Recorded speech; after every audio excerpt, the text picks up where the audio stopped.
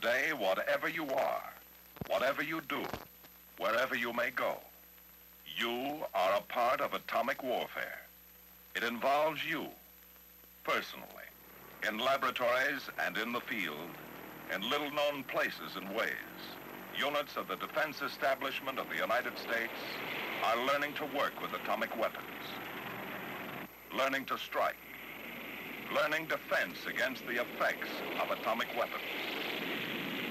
Blast, heat, light, radiation. Military units work continuously with the laboratories of the Atomic Energy Commission and their new weapon ideas. The services devise handling equipment and techniques that are practical and delivery methods that are deadly under any and all conditions of weather and warfare. 13 minutes from now, this airplane is going to drop an atomic bomb on your country. You will see it happen. You will know why. This is the record of military participation on an atomic test. Their objectives, their experiments, their results.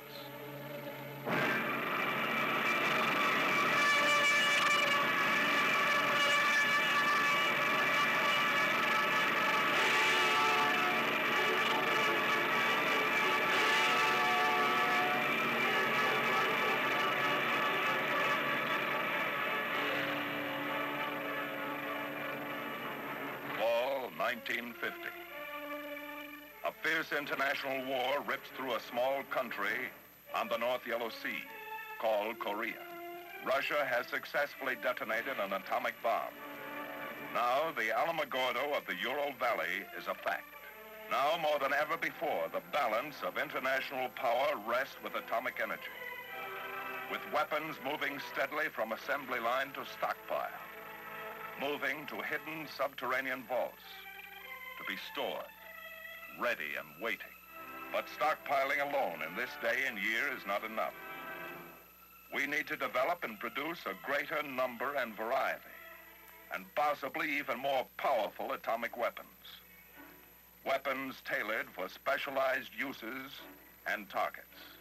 But like all new ideas and weapons, new atomic bombs, to be useful and practical, must first be tested. The Eniwetok Proving Ground is available, but problems of logistics make it difficult to run more than one test a year at this distant proving ground. What we need is a site closer to our stateside laboratories and available air support. Somewhere in the continental United States, close to home, a stone's throw from lab to testing field. But where? For a long time, as a matter of fact, ever since Trinity, men from Los Alamos had been eyeing the great barren stretches of the Southwest. This region, for the most part, fits the bill.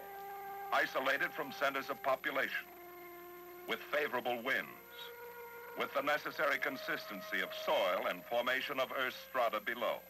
And so beyond a World War II training base, to the north of an early-day Nevada stage stop called Indian Springs, 65 miles north and west of Las Vegas, an atomic range was established.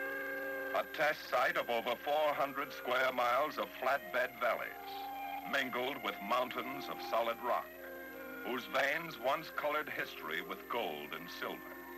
A range remote from civilization, isolated, forgotten as the names of the men who once made their fortunes here.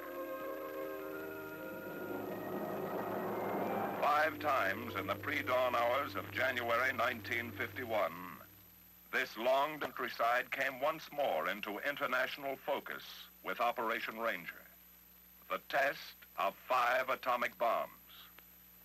5 successful airdrops that saved the weapons research program months of time, considerable money, and helped Los Alamos prove the radical new idea of small atomic bombs. Soon after Ranger, another use at the Nevada test site was apparent. This was a chance for the military to get more information on the effects of atomic weapons, vital facts. For what good are atomic weapons without full knowledge of what they can really do, and how we can be protected against their effects? The job of coordinating all military tests and supporting the AEC program at the Nevada site has been assigned to Special Weapons Command, a command that had successfully supported Ranger and has been in working contact with the AEC, as well as with all military units engaged in atomic research. So today, we in the armed forces have a test range close at hand and the opportunity to watch and note the effects of the atomic bombs to be detonated on and in and above Nevada soil. The armed forces are a full partner in the atomic test for the fall of 1951, Operation Buster Jangle. And to take full advantage of this opportunity, we have a program of experiments and operations to seek out the answers of atomic warfare. Nevada Test Site. Baker shot, -1 day. For the first time since the era of ZI atomic testing began, we in the military have a full-scale program to answer the questions a military man must know about the basic effects of an atomic explosion on his material and equipment. Along the blast and thermal line, men of the various programs begin the job of placing their test equipment. Precisely arranged at predetermined distance from ground zero, men from the Corps of Engineers set up panels of plastics, paints, and coated fabrics, samples of various materials, tent cloth, inner and outer clothing, standard and impregnated materials. Lucite spheres built to represent a human torso in depth and density are located at 5 stations 2,000 to 8,000 feet from ground zero. Film and crystal dosimeters at varying depths within the spheres will measure ionization produced by gamma radiation. Foxholes become a priority project. Open and closed foxholes are spaced from 100 to 2,200 feet from zero. Protected and unprotected structures for the individual soldier are instrumented with film packs, gold foil, and sulfur samples to record gamma and neutron dosage. How and when materials ignite has been tested in many ways, but never before like this. Trays of typical refuse from the forest floor like leaves, twigs, and pine needles are to be exposed. We want to find what thermal energy levels will ignite these materials, what effect the blast winds will have on continued burning. What could we expect if enemy bombs were dropped in our forests? Fresh limbs of trees and dry logs should help answer our question.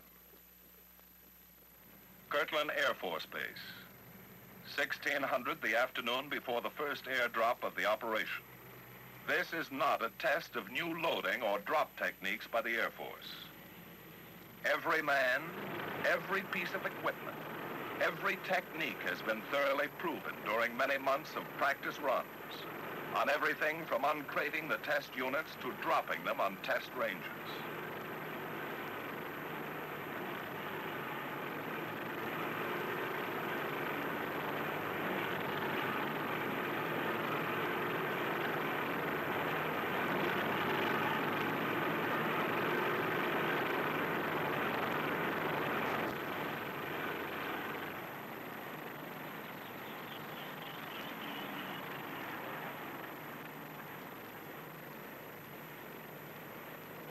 The original atomic bomb and most of the test units since that time have been detonated on tall steel towers.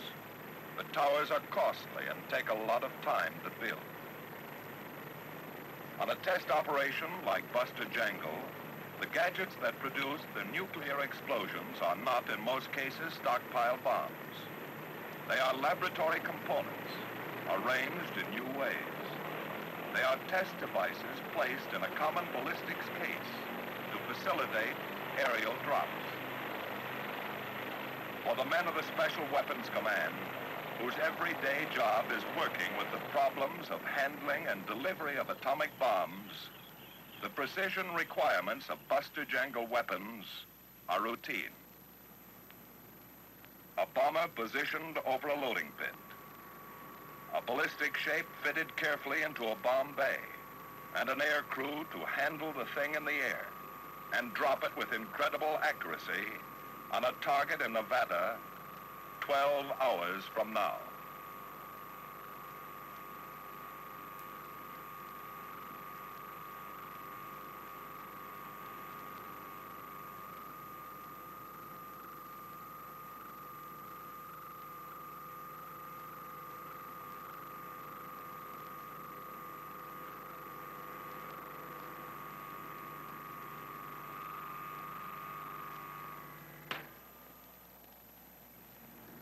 The bomber ready, it moves off to wait its takeoff time under double guard.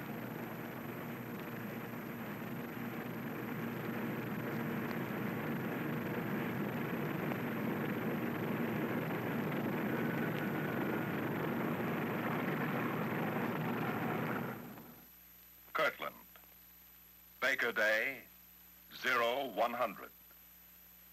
Weather and operations briefing for air crews that will be entering their H-hour orbits in Nevada by sunrise. 3 hours from now. This is a laboratory experiment and not the development testing of a new tactical weapon. H-hour is 0700 Pacific Standard Time.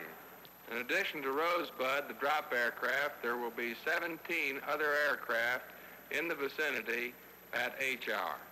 Therefore, it is highly important that each aircraft commander adhere strictly to his briefed flight plan and orbit pattern. This is necessary in the interests of flight safety and so that each aircraft will be in a proper position to get his required data at H-hour. Due to the number of aircraft in the test area and the many necessary transmissions which will be occurring, it's necessary that you keep your transmissions to an absolute minimum. Know what you're going to have to say. Plan a clear, concise message, say it, and get off the air. When using operational frequencies, be sure to use code names only. Everyone has been thoroughly briefed in possible radiological hazards connected with this mission. Due to the small size of the bomb and the altitude at which you'll be flying, there is very little danger from nuclear radiation, thermal radiation, or blast effect. Flash blindness may be a temporary hazard, but if you wear your goggles as instructed, there will be no danger. Special aircraft such as the samplers, the trackers, and the terrain surveyors are more likely to pick up nuclear contamination. Crew members have been specially briefed and a radiological monitor is on board each aircraft. The aircraft commanders must work in careful coordination with the radiological monitor. Are there any questions? Colonel Ritland?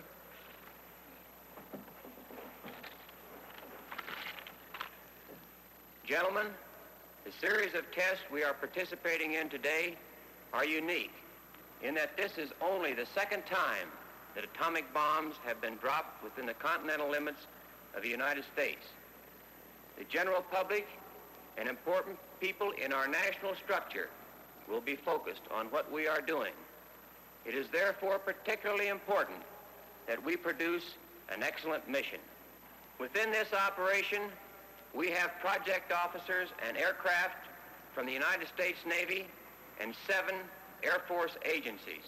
You have been placed under my operational control so that we can be brought together to accomplish the mission as efficiently as possible.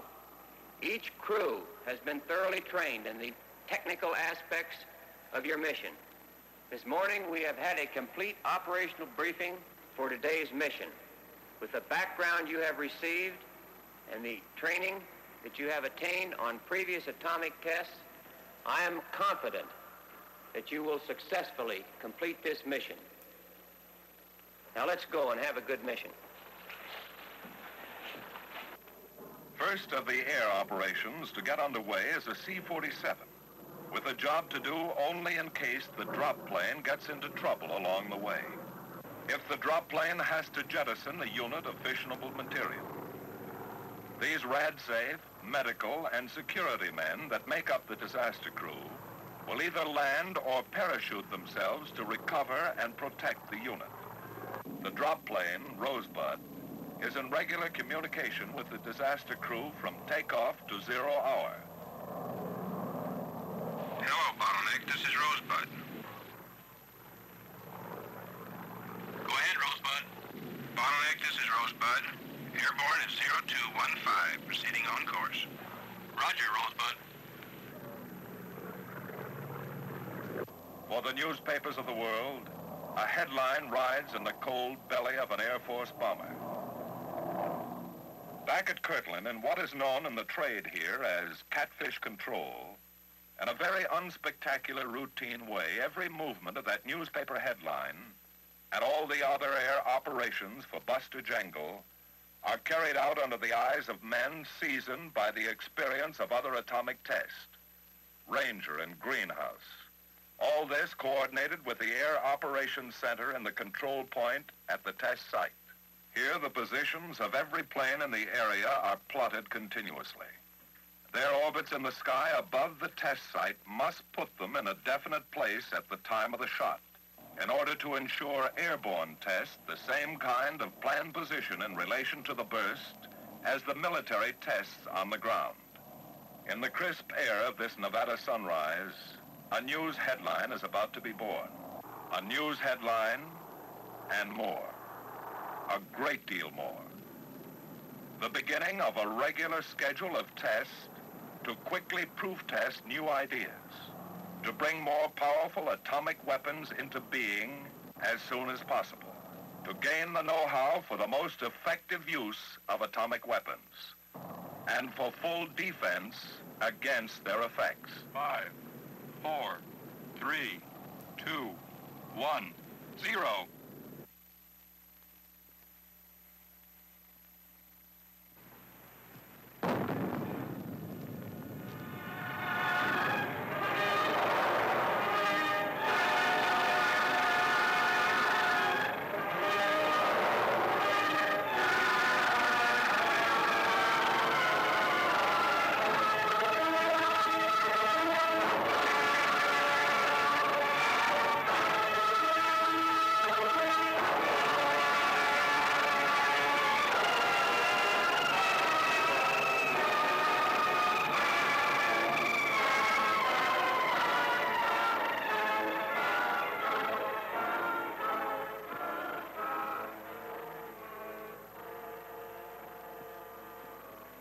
While the rumbling echoes of the Baker blast still race across the Nevada countryside, the first radiological safety monitors leave by helicopter to survey the radiation levels in the target area and around the test setups. As their reports come back that the area is temporarily clear, the military effects people can move into the blast area to recover their samples. The Forestry Service men find the once solid log has become but a shadow, nearly vaporized by the great heat. The trays of forest fuels present an interesting pattern. Some gutted by fire, others virtually untouched. The paints, plastics, and fabrics have visibly recorded their response to blast and heat. Some of the panel racks lie twisted and broken on the ground, while the sections of material show the effects of thermal burning. Charred and blackened bits of equipment will become valuable data after study by our technicians. Woods and metals of various designs form the basis for a series of experiments on the geometry of thermal burning and their effects on backing material. So the Military Effects Test Group remains a vital cog in the machinery of atomic testing. Charlie Day. H minus 12 hours. We in the Military Biomedical Group begin the task of readying our test animals.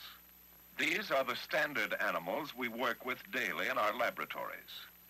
Knowing and working with them, we find that in many ways they are affected very much like humans when exposed to an atomic detonation. So these are our instruments, perhaps the most delicate of all instrumentation used during atomic tests. We completely anesthetize them for their mission at each hour. Our objective here is to correlate laboratory and field testing and determine the reliability of knowledge gained in our labs. to extend our information on the effects of thermal and nuclear radiation on skin, lungs, blood, the muscular and nervous systems. We can apply this data to the response of humans under similar conditions.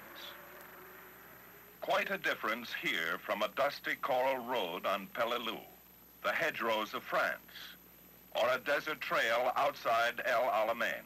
But beneath this desert floor in Nevada lies a minefield. A full variety of mines are buried here to give us much-needed information on the effects of an atomic explosion on emplaced mines under combat conditions. At Kirtland, another test device is loaded aboard its special transport, Rosebud. Not a weapon, but a theory. An idea in a ballistics case. Another step in atomic energy enterprise. Perhaps another way to increase the yield of the stuff atomic bombs are made of. The test site ready, the valley where the tall mushrooms grow is left to spend the night before the shot, alone. Operation Buster Jangle, Charlie Day. How's the shoot check? Fine. Okay, sir. You gather around for briefing.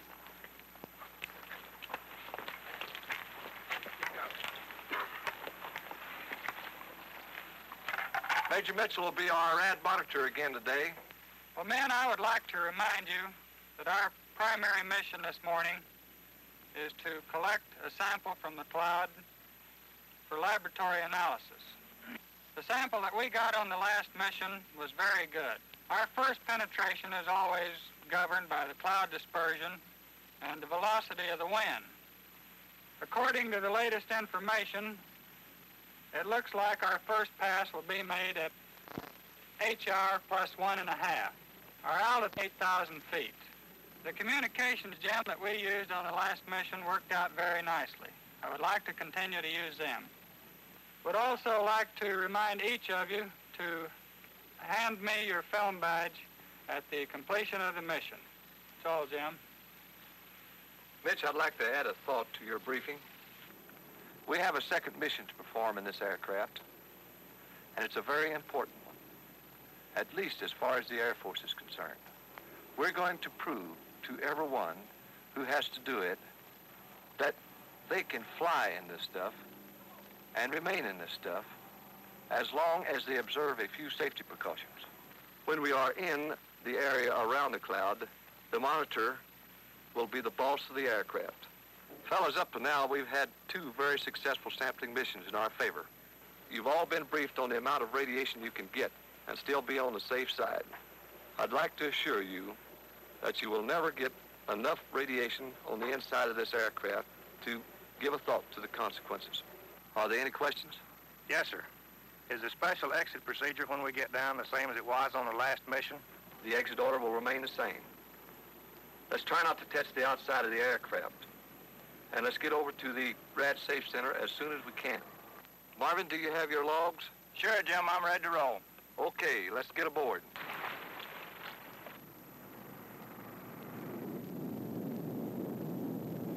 Zero hour, minus 3 minutes.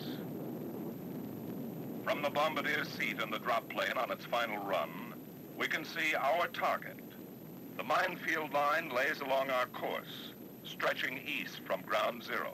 The blast and thermal line stretches out to the right, south, toward the control point. The military effects tests are ready.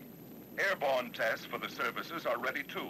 9 miles to the south of ground zero, a C-54, codenamed Starfish, flies a course parallel to the drop plane. This is an airborne laboratory with a staff of doctors to test the effects of the bomb's initial light on the human eye. We want to know how to heal or cause the eye to return to normal after it has looked at a light that for a fleeting moment burns with 50 times the intensity of the sun at high noon. A variety of goggles and filter devices permit only certain degrees and wavelengths of light to reach the eye. The flash blindness experiment is ready. Below at the control point, other eyes wait. 9, 8, And what? 7, 6, 5, 4, 3, 2, 1, 0.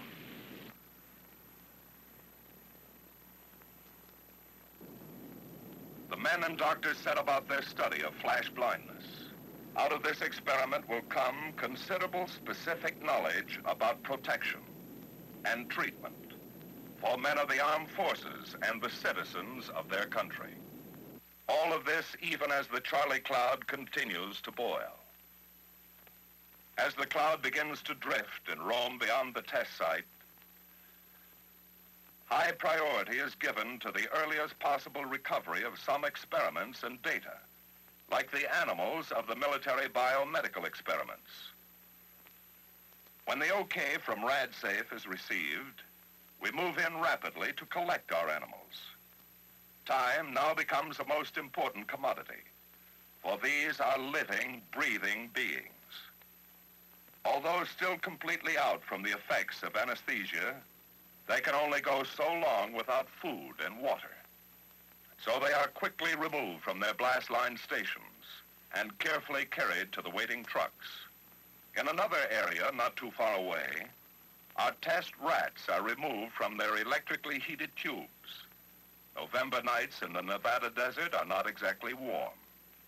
This is but another project in our continuing research on the effects of thermal and nuclear radiation and its ultimate application to the effects and responses on humans subjected to atomic explosions. Hi, Rat. Hi, Paul. How's the area for Shotgun 8 to come in? The atomic cloud has moved over far enough, leaving the aerial space uncontaminated.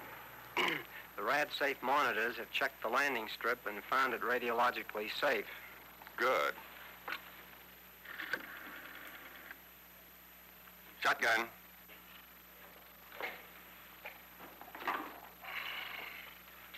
Shotgun, Wilson. The strip is clear for Shotgun 8 to come in. Roger. Area is clear. We'll dispatch Shotgun 8 immediately. Roger. Okay, Rivers, the area is clear.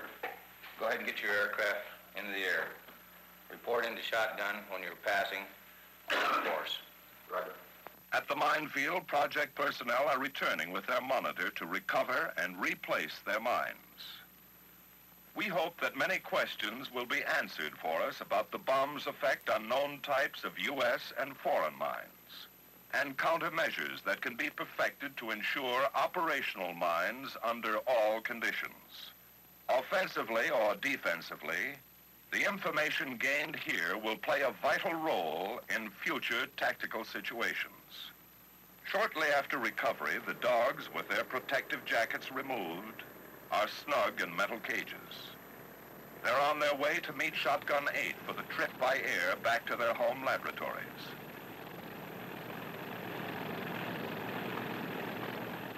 A great deal may depend on these animals.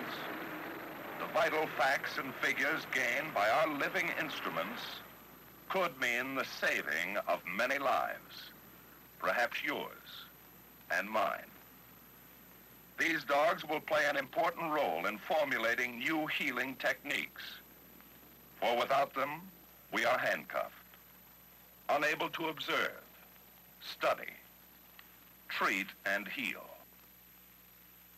In the sky some distance from the test site now, the atomic cloud is still very much in being, colorful, in its own way fascinating, carrying with it the radioactive products of the fission explosion. The biography of every atomic cloud is essentially the same. The intense heat and violence of the fireball as it sears the sky causes the spectacular and colorful rust-like condition in the air around it. As the fireball cools, an enormous vacuum and afterwind is created, causing the desert floor to rise up into the cloud itself to form the characteristic mushroom stem. The cooling also sets up a rapid condensation in the air around the fireball that sometimes produces layers of ice crystals, literally an ice cap. Knowledge gained on previous nuclear weapons tests has produced the theory that once the cloud has formed and stabilized in the sky, the vitally significant fission products and so-called unburned fission fragments don't distribute themselves evenly, but tend to collect in very large, invisible pockets, hot pockets, or cells inside the cloud. The particles that are suspended in these nebulous cells indicate many things that happen inside the bomb, as well as the efficiency of the fission reaction. So attempting to locate the cells and collect samples from them is a mission of the highest priority. Airborne by the winds, the cloud soon shears and spreads thin over an increasingly wide area. The radioactive cells become less concentrated, each one sometimes stretching over many square miles. They can't be seen, but will readily tip their radioactive hand to airborne detectors. Drone B-17s collected samples of the atomic clouds on Crossroads in 1946 and Sandstone in 1948. But on Sandstone, a manned aircraft accidentally encountered a good sample while tracking one of the atomic clouds. For Operation Ranger, all of the cloud samples were collected by manned aircraft. On Greenhouse, the test at Eniwetok in the spring of 1951, samples collected by manned aircraft equaled those gathered by drone planes.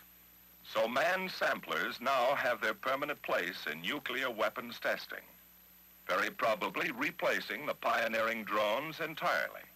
At this moment, the samplers are orbiting at several altitudes a short distance downwind, awaiting the order for their first penetration of the cloud. Mounted on their wings and fuselage are filter boxes, holding chemically pure papers to capture sample particles of the cells, if they can be located. The men inside are standing by, making final preparations for their first pass through the Charlie Cloud. Their operations are based on considerations of each cloud individually. Their penetrations are ordered from the CP. Charlie Cloud, H plus 1 hour and 30 minutes. Take a look, Hal. It's okay to me. Okay, let's see. Say, that's Cream Puff 3, isn't it, Paul? Yes, that's Cream Puff 3. How does it look? Well, it looks pretty good. Why don't you have him try a first penetration? That's okay, Hal. Let's try Plan 3, though. Plan 3, is that okay, Hal? Right. Hello, Cream Puff 3. This is Keyhole. You're cleared to start first penetration. Follow Plan 3. Visually, Cream Puff 3 seeks out and heads for the most dense portion of the cloud. His mission plan is simple. Before reaching the visible cloud, the sensitive survey meters in the plane start to climb as it enters the invisible field of gamma radiation that surrounds the cloud. If the plane misses a cell, the meters return to almost a zero reading when it emerges from the gamma field on the opposite side. If so much as the edge of a cell is touched, the plane is instantly contaminated, and the meters will continue to read comparatively high. The plane will continue to make passes until it has made a sufficient number to collect the required samples. Penetrations are delayed and spaced to keep personnel contamination to a minimum while collecting the vital samples. With a selection of radiation detection instruments inside, the monitor tries to locate and penetrate a cell of hot stuff in the cloud. For anyone who may ever have to work in the hot stuff, the most practical precautions are being tested and proven here on Buster Jangle.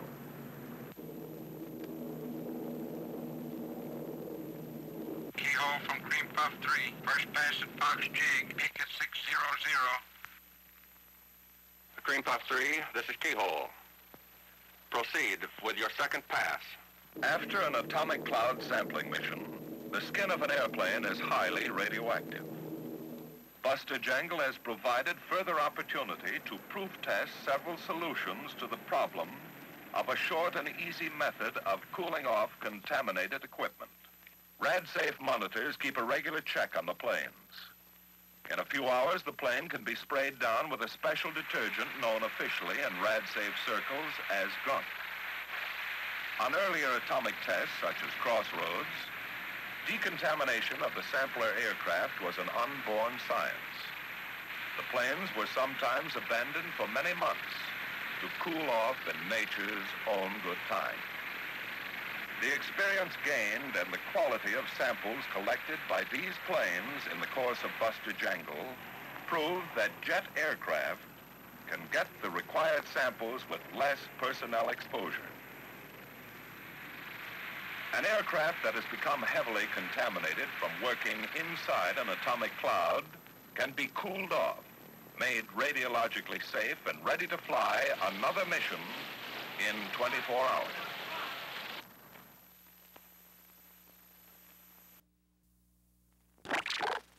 Buster Dog. There is a continuous flow of information into Weather Central at the control point from all over the world, by wire, by teletype, by facsimile. The weather story is continuously written and revised on a global scale. In any test operation involving a radioactive cloud, the final decision to produce that cloud, to detonate a nuclear weapon, is always based on weather. We're looking for the most advantageous time for each detonation. Advantageous for test purposes, as well as the radiological safety of communities in the path of the cloud. Finally, the forecasts are compiled into a single report, a little volume compiled every 6 hours. For the Federal Civil Defense Agency, the Military Effects Program people have built and are instrumenting a variety of shelters that might be built for military installations in the field or in backyards for civilians. Some of the shelters are constructed of concrete blocks, some of wood, some of corrugated sheet metal. All of them have the additional protection of several feet of dirt piled on top. Through the night before 0 hour, as often as necessary, the test director and his staff will meet with the weather officer for briefing. The winds at the surface are 330 degrees at 5 knots. At 10,000 feet, they're 330 degrees at 14 knots. And at 25,000 feet, they're 340 degrees at 35 knots. Taking this forecast over to our trajectory problem, we find that the red, blue, and black lines representing the 10, 20, and 30,000 foot levels of the cloud will take a south and southeasterly trajectory and will head right down south into Mexico. Taking this trajectory and transferring it to a map of a larger scale, I have here presented the 10,000, the 20,000, and the 30,000 foot levels. Each of these pegs indicate a 2-hourly movement of the cloud at these various levels. I believe, Dr. Graves, that's all that I have at this time. Well, thank you very much. What do you say, Rush? Should we go ahead? Favorable, Al. What do you think, Duncan? Already out. Jack? Okay by me. Can your planes operate with these winds, Ed? Yes, sir. With this forecast, conditions look very favorable for us to establish our flight patterns. What do you say, Tom? We're all set, Al. The mobile teams have already started to shift their positions.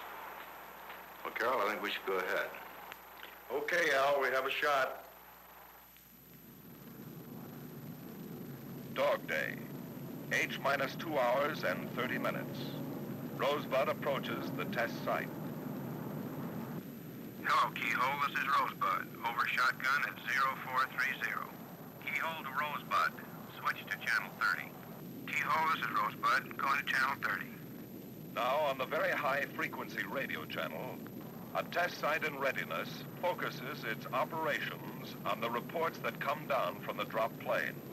The same plane and crew that dropped the 5 bombs of Operation Ranger, the first ZI test. Keyhole, this is Rosebud. Request information of the day. Over the control point, the bombardier starts collecting the latest dope on winds, temperatures, pressures, and humidity at various altitudes. Information that will help him make the most accurate drop possible. There's a lot of work to be done before bombs away. Hello, Keyhole. This is Rosebud. In target area. The bomb is not yet armed. Final preparation of the test unit is delayed until the drop plane is safely beyond any inhabited area. While the weapon is put in readiness, Rosebud will hold an orbit pattern over the now deserted target area. The unit of fissionable material is monitored at regular intervals before being fitted into the weapon. Pilot to weaponeer. We are depressurized. You may begin your IFI. To permit in-flight access to the bomb bay, Rosebud flies at an altitude of 10,000 feet for its IFI circle, the holding pattern for in-flight preparation of the weapon. Up forward, the bombardier readies the bomb site well ahead of time. As the weaponeers, the ever-present midwives for nuclear weapons, start the job of putting the test device in a state of readiness for the drop. In the skies around the test site, all the other planes are present and accounted for well in advance of H-hour, orbiting their time in assigned patterns. 3 B-50s are on hand to develop airborne techniques for determining bomb damage, IBDA. Indirect bomb damage assessment, it's called. What they gain on these tests may eliminate the need for post-strike reconnaissance, risk fewer men, and fewer planes on an atomic mission. Inside the IBDA planes, they're working out the problem with equipment in standard use throughout the Air Force today. Though a radar beam will not penetrate an atomic burst, it may be possible to tune the radar screen in a way that will permit the clocks and camera in the setup to record ground zero, the exact time of the fission explosion, and the height of the burst. Aerial photographs will help determine the specific kiloton yield of a bomb. If ground zero, height of burst, and yield can be recorded by this combination of equipment. A couple of miles below, in Rosebud, the weaponeers are winding up the tedious and exacting job of putting the test unit in readiness for the drop.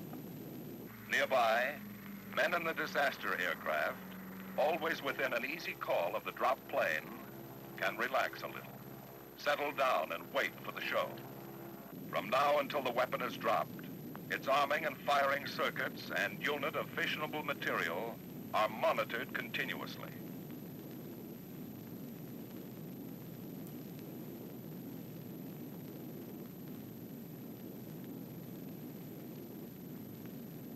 Pilot the engineer. Give us a climb power setting, please. Rosebud is pressurized once more and climbing for the job to be done at altitude. Tadpole 1, this is Rosebud. Go ahead, Rosebud. This is Tadpole 1. Request winds at altitude. From the IBDA aircraft upstairs, the bombardier gets the word on winds and weather at bombing altitude. An hour and a half later, after 3 trial runs at altitude to establish the track it will make over the ground for the bomb run, Rosebud nears the end of the base leg of its final pattern. Get ready to turn in 5 seconds. 4, 3, 2, 1, turn. 4 miles below, the experiments and observers at the test site sweat out the final bomb run. Bombardier, would you open the bomb bay doors, please? Level. Minus 15 seconds. Get ready. The entire operation now waits on the skill of this man.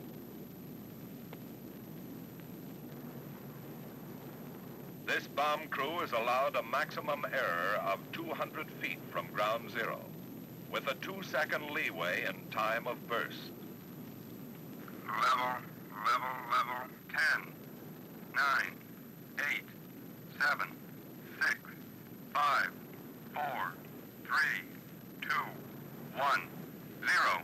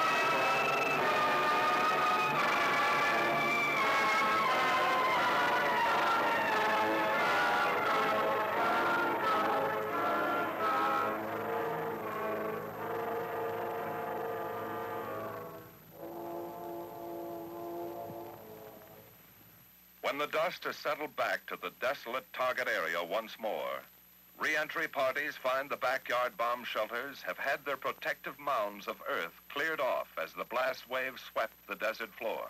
Shock, pressure, and radiation levels inside the structures proved that current designs for simple military and civilian shelters will provide servicemen in the field and their families at home with reasonable protection against the blast, heat, and radiation effects of an atomic detonation.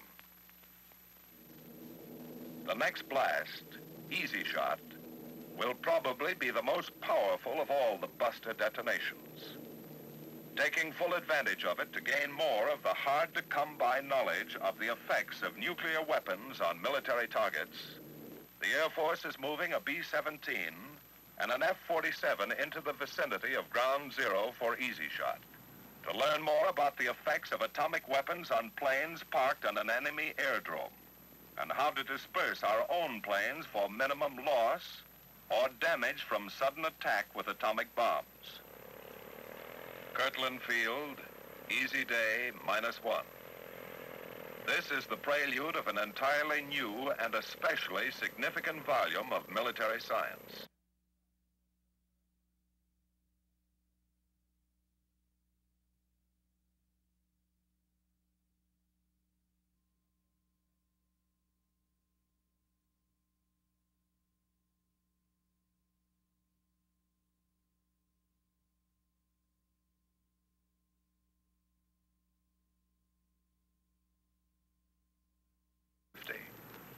So this will be the first live nuclear weapon in history to be dropped from a jet aircraft. The secrets of the bomb have been and continue to be our most guarded secrets. In all our atomic energy enterprise, there is no priority higher than preserving the security of those secrets. It's a physical thing like guards and passes and security screens, and it's an individual thing in the minds and hearts of men. In an atomic test, as in the everyday duties of those who work with nuclear weapon development and technology, security is the highest obligation and responsibility. Oh, that's fine. I'm glad it's all set. Okay, Sid, we'll be seeing you. Goodbye. Mac, that was Sid Newberg over at AEC. He's got some information he wants to talk over with us tomorrow morning. Before we leave, Colonel, here's a essential elements of information report that came in just before you got here. I think we've got time to go through it if you'd like. Yes, I think we should, Mac. With another shot coming off in the morning, it's good to know these things. I checked with the FBI and the OSI a little while ago. There are still 5 known members of the Communist Party operating in our area, Zone 1, at the present time. They're the same 5 we've had for quite some time. They're still underground and still no indications of any organized meetings. Along the Mexican border, there doesn't seem to be any significant movement of subversive elements into the country. Now, the picture in Zone 7 around Las Vegas indicates 2 members of the Communist Party registered at a hotel there yesterday afternoon. We have them under 24-hour surveillance. Indian Springs, for some reason, still appears to be negative. And that about sums it up. The internal situation here at Kirtland seems to be good, too. Oh, that's fine, Mac. Well, I suggest we call it a night. That sounds good to me. Okay, Mac. Well, thanks for staying down this evening. I'll see you tomorrow. Right. Good night, Colonel. Good night, Mac. Easy Day, dawn plus 13 minutes. Ground Zero in Nevada is only minutes away from Kirtland in the jet delivery wagon. History is airborne.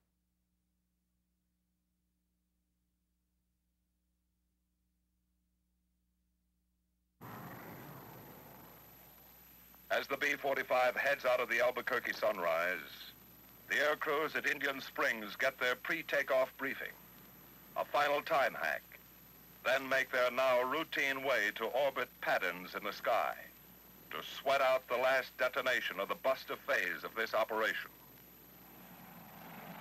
0 hour minus 30 seconds. B-45 Rosebud is on its final run to its target and to history.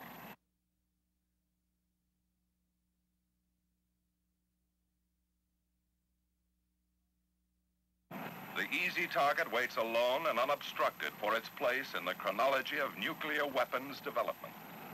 The military effects tests are ready once more for their individual H hour.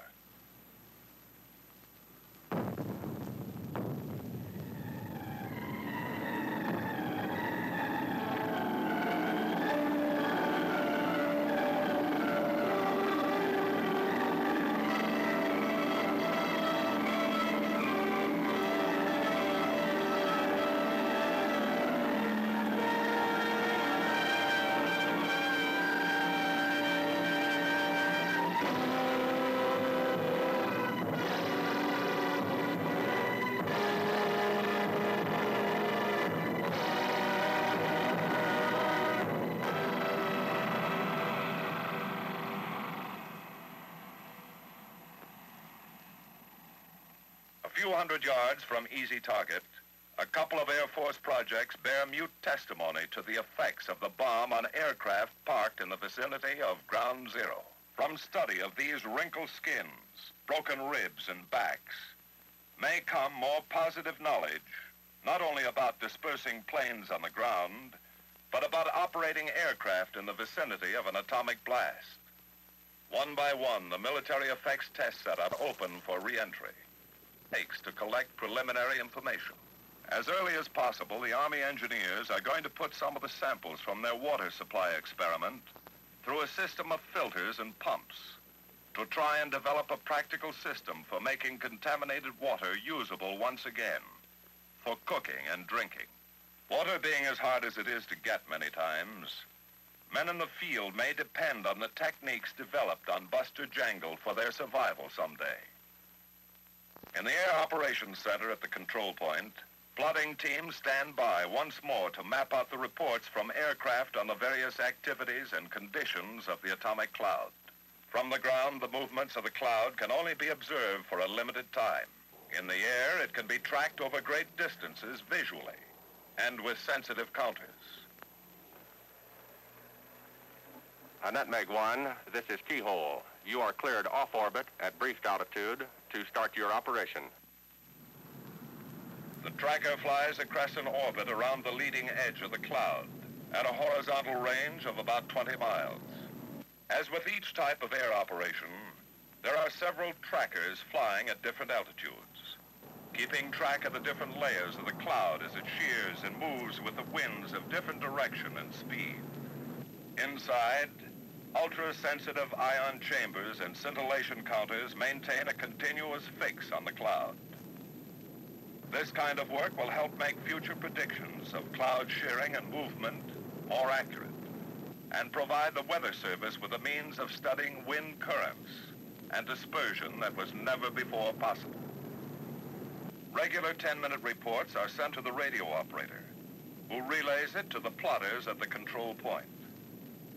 Flying now beyond the range of the special very high frequency channels normally used for communications on Buster Jangle, the message goes by key to the decoding operator in the Air Operations Center.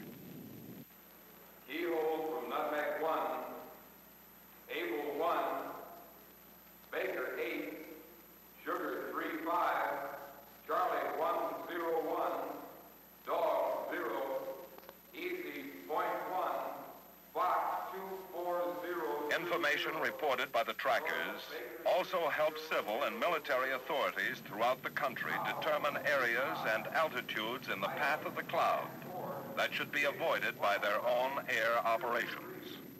King 24 knots, love negative.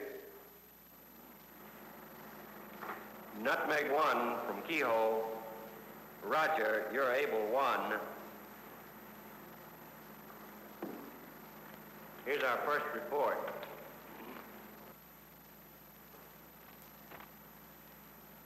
Hours later, when the trackers are released, and the position and radiation levels of the atomic cloud are plotted out to 600 miles, all air operations are completed for the buster phase of the test. The night following Easy Shot is only an interlude. Tomorrow, the people at the Nevada test site move in force to prepare for the Jangle phase of the operation.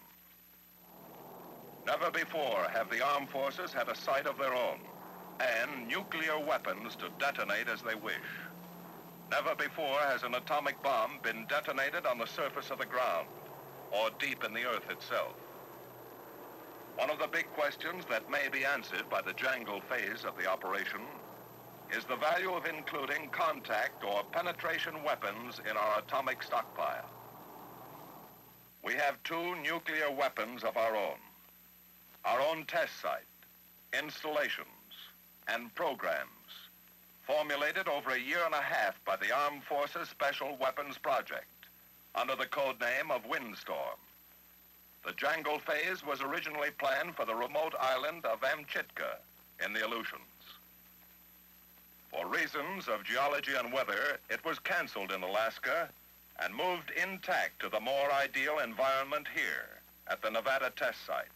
For the first of the 2 shots, the weapon will be detonated at ground level. The second will be placed 17 feet below the surface and covered to simulate the conditions of an actual ground penetration. A weapon detonated on or in the ground will undoubtedly produce a shock wave in the earth itself. But how much? How far? What will be the effect on the foundation of structures, on the earth itself? By instrumenting shafts of several depths in the ground, we hope to learn the story of blast and shock moving through the medium of earth. We want to record the acceleration and degrees of pressure in the ground. In other words, how will the effects of these weapons differ from an airburst? What will be the amount and extent of radioactivity? How long will the ground area remain untenable from the unprecedented amount of radioactive fallout and residual contamination?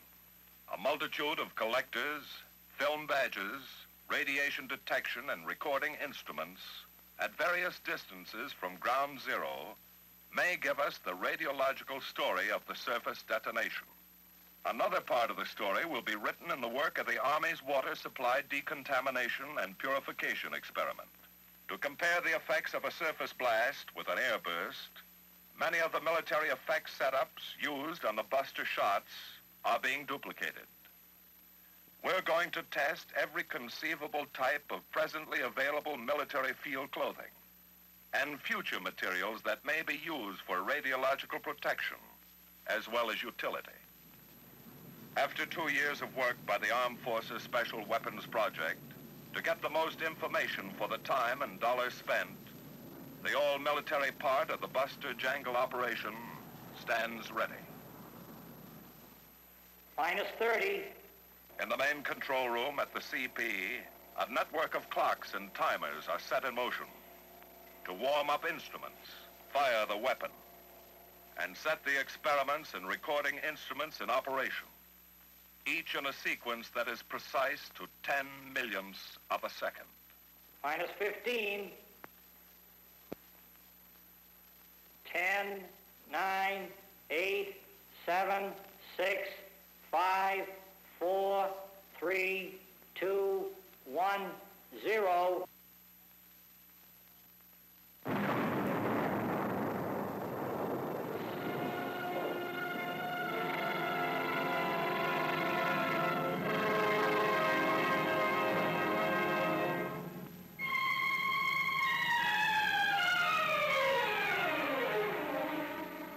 Rocket smoke trails form a grid in the sky to help us measure free air pressure. Radiation levels here are high, much higher than if this had been an airburst with winds to carry a great deal of the hot stuff away that had been left over or produced by the explosion. But as always, some information of extreme value to us can be had inside that dust cloud and in the crater itself, if we can get at it in a short time. Orbiting a few miles downwind, The men in a Navy P-2V are making an airborne evaluation of the radiological situation. They're working with all manner of devices to help develop easy and quick techniques and equipment that an airline transport or military plane can use to detect and stay clear of an atomic cloud. Like so many of the military tests, this is a continuation of experiments started on Greenhouse. Before the tons of Earth, suspended now in the sky, settle back to the desert floor, they're going to make some low-level passes directly over the bomb crater and drop instruments by parachutes. Hello, Pelican 1. This is Keyhole. You're cleared off orbit to begin instrument drop. Over. Roger, Keyhole. This is Pelican 1 entering area.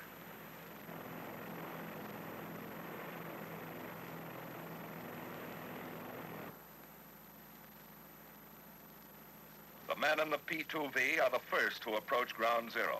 With their instruments, they will record the first chapter of the radiological story in the target area and bomb crater. Instruments are parachuted into the area, which send back to the men in Pelican 1 a telemetered signal of their findings.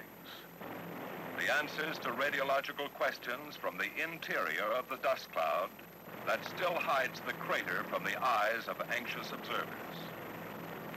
In a little while, ground monitors mark off the outer limits of personnel re-entry to the blast area and the distant surface shot crater.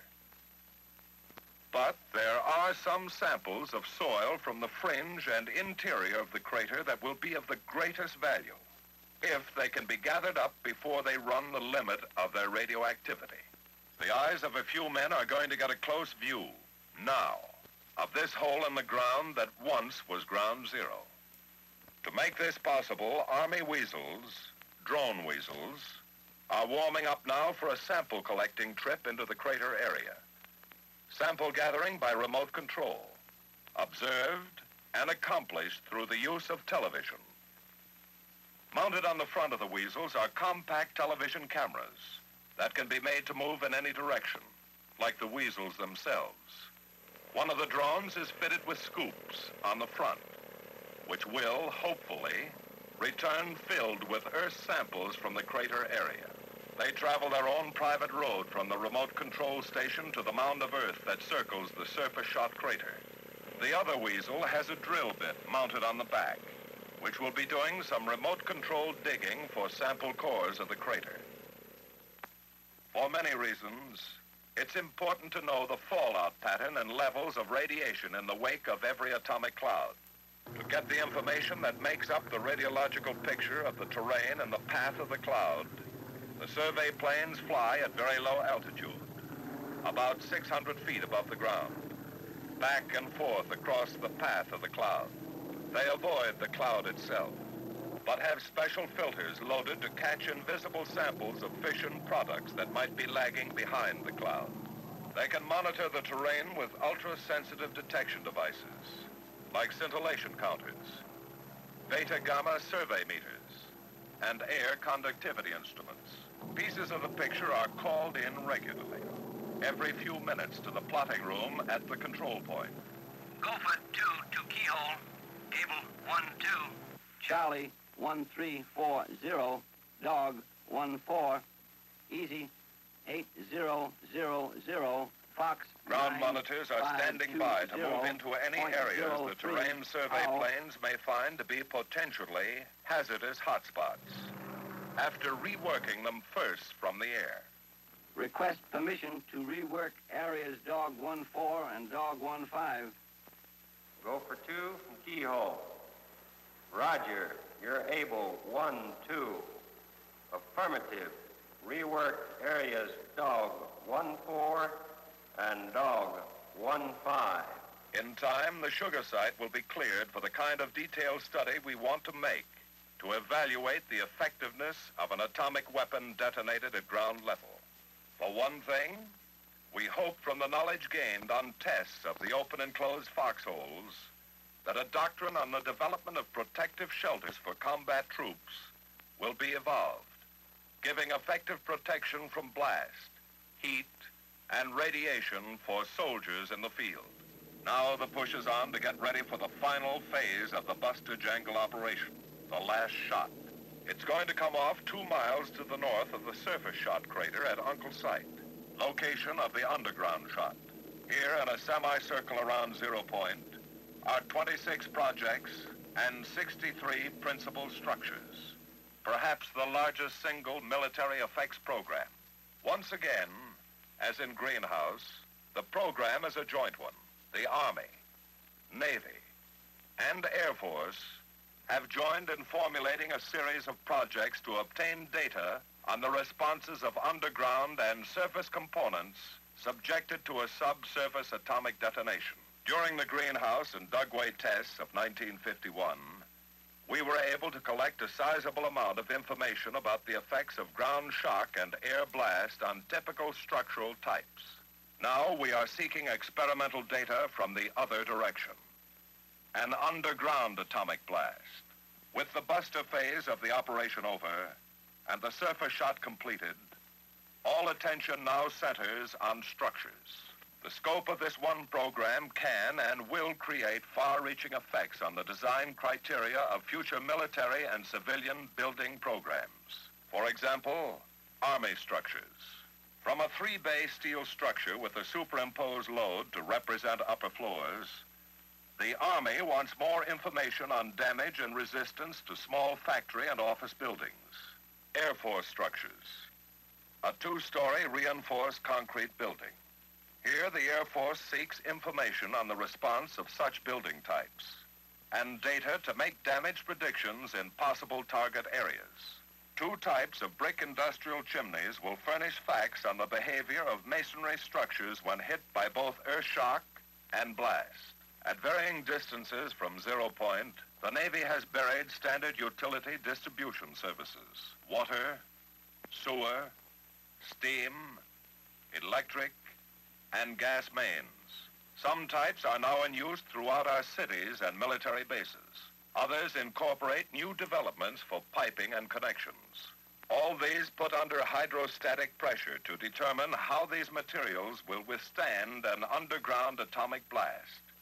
A buried precast concrete fuel storage tank. How well will it withstand ground shock? What pressures will cause it to rupture? The Navy has a continuing interest in the problem of personnel shelters. These buried structures will get us a lot closer to eliminating the question marks of civilian and military protection during atomic attacks. A rigid frame building, a cylindrical arch rib structure, the beehive building. From these, the Navy hopes to justify specific design and construction formulas for the fabrication of adequate personnel shelters, with 2 types of runway surfacing, one precast and locked together with lengths of iron rod, the other a standard poured-in-place runway. The Navy will be able to make comparison tests of the effects of an underground blast on the 2 types. A few feet from the detonation point, several separate sections of concrete aggregate wall rest on a foundation like that required to hold a 5-story building. In a matter of microseconds after the blast, these walls will be shattered and thrown out from the target source in a rain of concrete missiles, hopefully to land on 2 blacktop collection areas. With this project, we're trying to learn how we can increase the radius of destruction from concrete fragments thrown out by an atomic explosion. The day before Uncle Shot, the bomb is lowered 17 feet into the ground to its platform. Here, for the first time, an attempt is being made to determine the feasibility of stockpiling a penetrating weapon. Once the weapon is in place, metal cover pans filled with dirt are placed over it to approximate the weight and density of the removed earth. Our instrumentation has been installed and the underground structures put under their earthen blanket. As the area clears, the feverish atmosphere that has characterized the site for many weeks disappears. It's quiet, and in a desert's own way, lonely. Shot day. 6, 5, 4, 3, 2, 1, 0.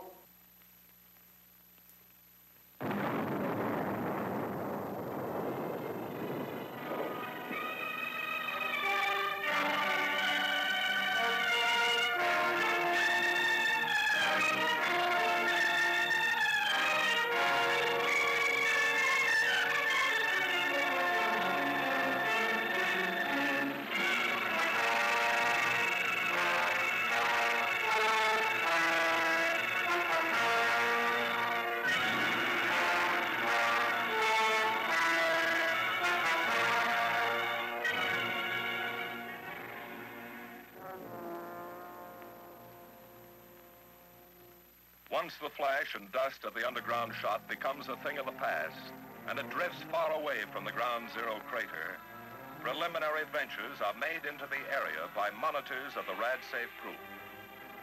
In the language of the radiological safety monitors, the area is hot.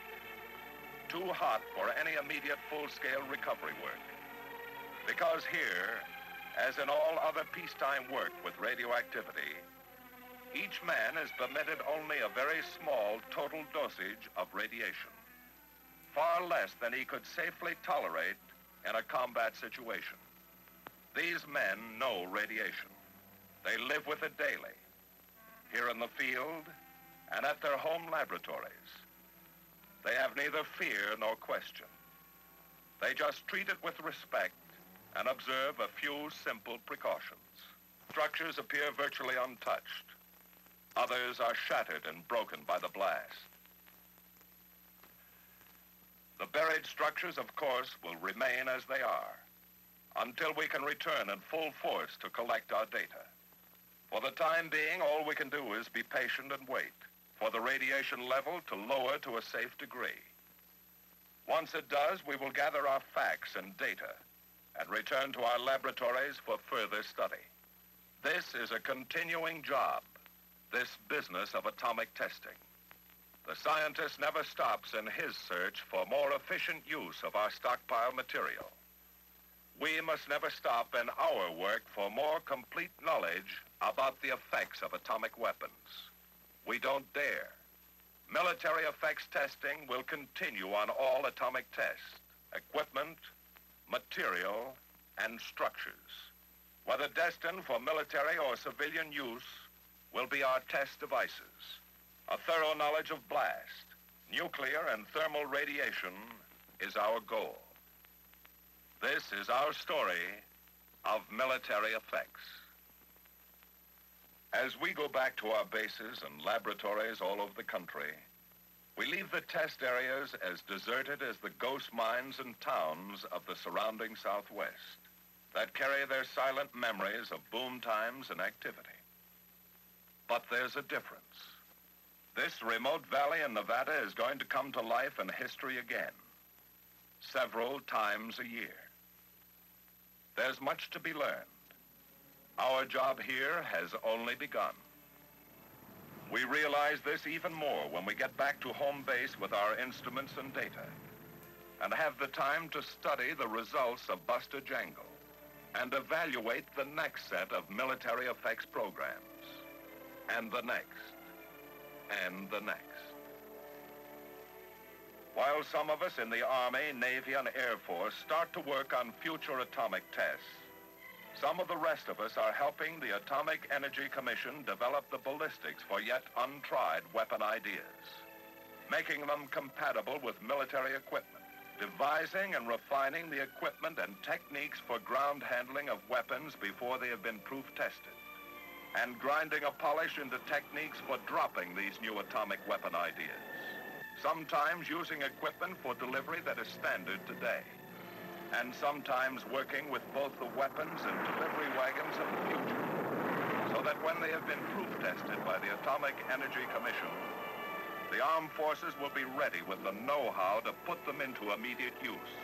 Combining this knowledge and confidence with the experience gained in operations like Buster Jangle in working with the effects of atomic bombs, knowledge for the deadliest kind of atomic strikes on enemy targets, and experience for effective defense of our own cities and military installations, making the defense establishment of the United States a little stronger every day.